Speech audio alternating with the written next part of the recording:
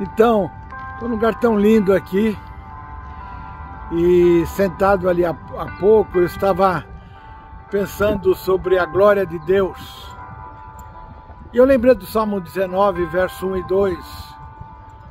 Os céus proclamam a glória de Deus e o firmamento anunciam as obras de suas mãos. Um dia fala para o outro dia e uma noite declara para a outra noite.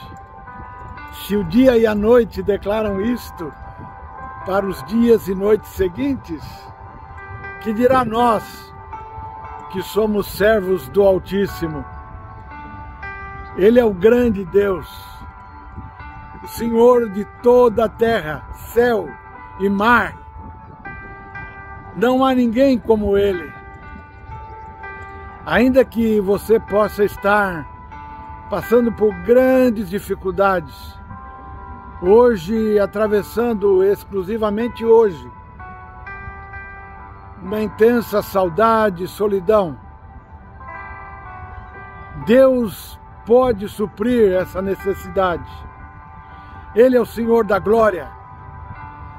Deixa o dia alegre contar para o dia seguinte da sua vida, da sua existência, a alegria do outro dia, para você perceber que Deus é o Senhor e Ele te levantar deste momento de pó, deste momento difícil, deste momento de solidão.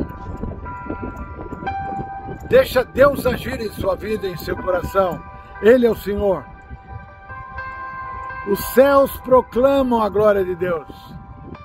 E a igreja é a menina dos olhos de Deus, pronta para cantar isto, tocar isto, pregar isto.